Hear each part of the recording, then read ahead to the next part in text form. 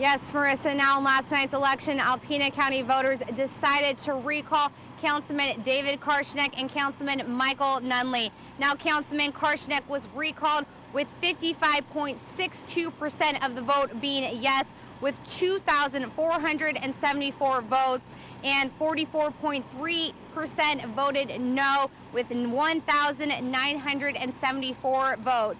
Now, Councilman Nunley was also recalled with 53.88% of the vote being yes, with 2,389 votes, and 46.12% of the vote being no, with 2,045 votes. Now, Alpena County voters decided to keep Mayor Matt Walagora in office with 2,459 votes against his recall and 44.73% of the vote to take him out of office. Now, we spoke with Walagora earlier today to get his thoughts about the outcome of the recall and the next steps the city has to take to fill those two positions.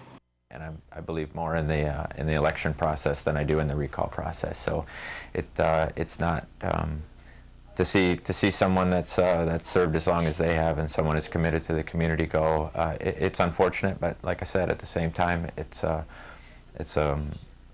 time to move on from this entire thing and go to the next step. We also spoke to Cindy Johnson of the pro-recall effort as well.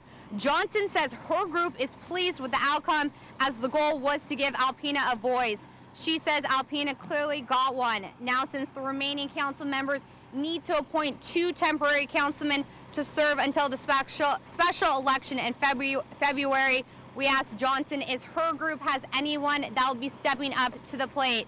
Johnson says without releasing the names, she knows of 2 people who have applied with the city to be considered to fill those temporary spots.